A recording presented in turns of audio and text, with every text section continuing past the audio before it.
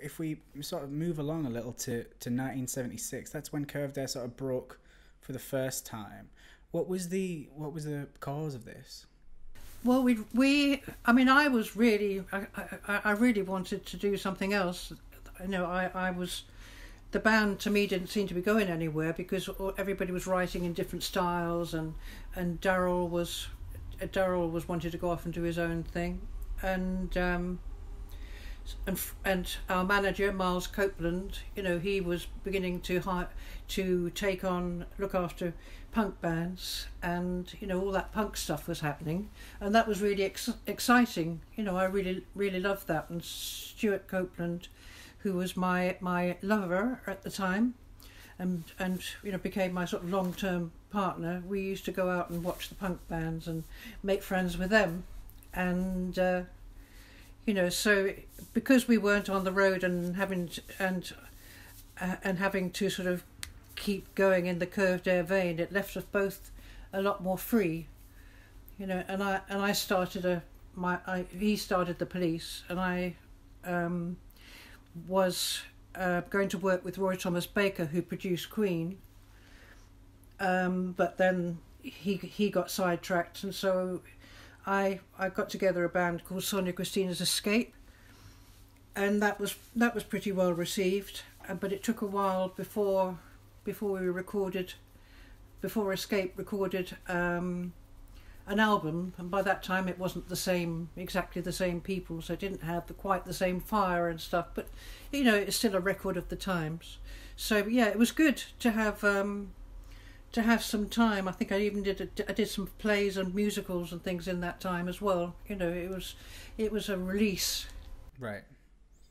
I guess that kind of gives, you know, light to why you probably called it Escape, right? Yeah, because it was free to get to do the other things I like doing. Yeah.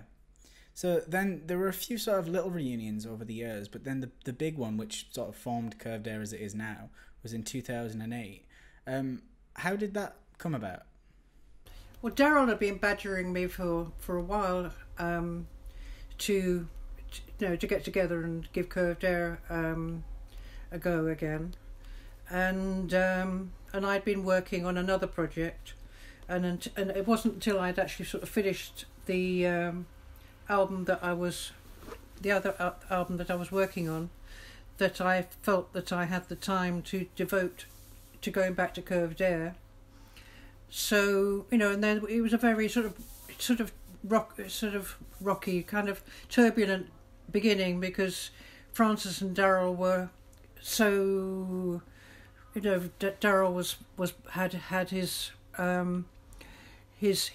way of writing, and Francis wanted to kind of get together in the studio and create everything afresh, like a brand new band, whereas Daryl wanted to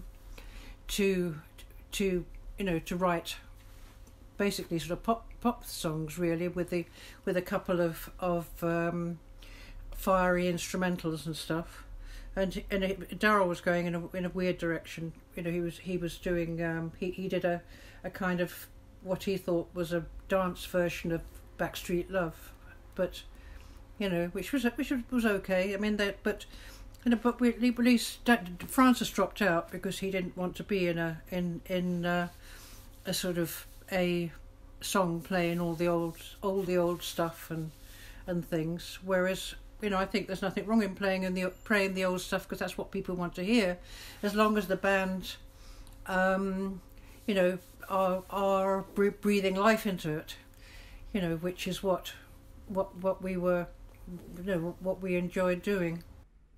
Nice. So, do you and Daryl still keep in touch now, or? Not really. I mean, it was perfectly friendly between us, but you know, he lives down in the West Country, and yeah, I mean, there's only business stuff to keep in touch over, and you know, everything it's all very, very friendly, and with Francis too. You know, he kind of went off and did his own thing for a while, but you know, he's in touch and has been working on some of the mixing and things like that.